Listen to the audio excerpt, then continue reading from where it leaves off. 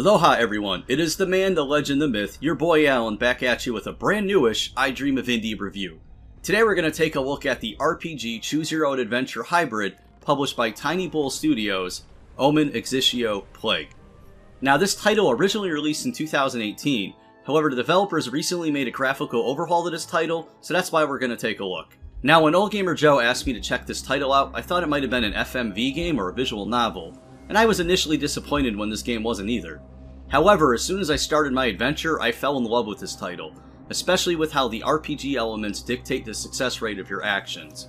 Your character has several statistics to manage via direct choices or experience point distribution, and these include fighting, observation, medicine, agility, and speechcraft.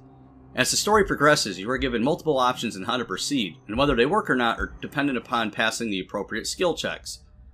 While this can become a bit problematic in later stages of the story, with not having enough points and failing constantly, the integration of the skill checks into a choose-your-own-adventure format was a refreshing design decision nonetheless. In this game you play as Jake, a former physician turned soldier, and you are tasked with liberating the denizens of Zanzibar from their recently self-appointed ruler. From there the story evolves into a tale of plagues, the occult, and secret societies, with a healthy dose of Lovecraftian flair peppered throughout your journey. Whether you pass or fail a skill check, the story continues and is permanently altered by your success or failure. With multiple achievements and endings based upon your choices, there is a ton of replay value to be had here. The best way I could describe the visuals would be an interactive book. The graphical overhaul is entirely based around the menus and the overall interface. Gone are the long load times with the clunky interface, and in are easy to navigate menus with smooth transitions and no loading. Honestly, I thought the changes were a nice touch, and never once did the menu overlays or navigation become a distraction on my journey.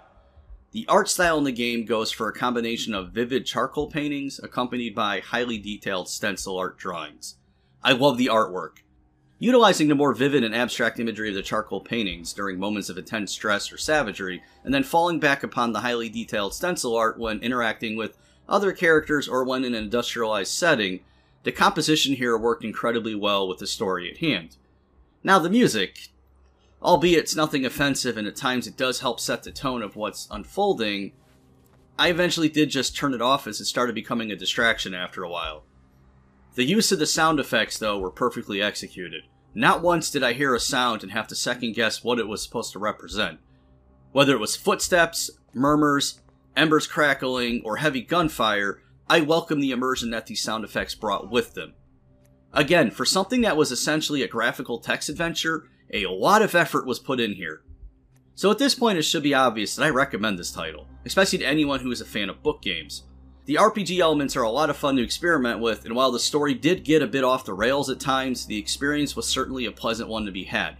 With the Steam Summer Sale right around the corner, this might be the best time to snag this title and just embrace the experience. Again, this has been Alan here with I Dream of Indie saying sayonara, and stay tuned for our next review. I Dream of Indie's goal is to give a voice to the voiceless in gaming. If you want to see more indie content, subscribe, hit that bell icon, and stay tuned to youtube.com/idreamofindie for daily content uploads.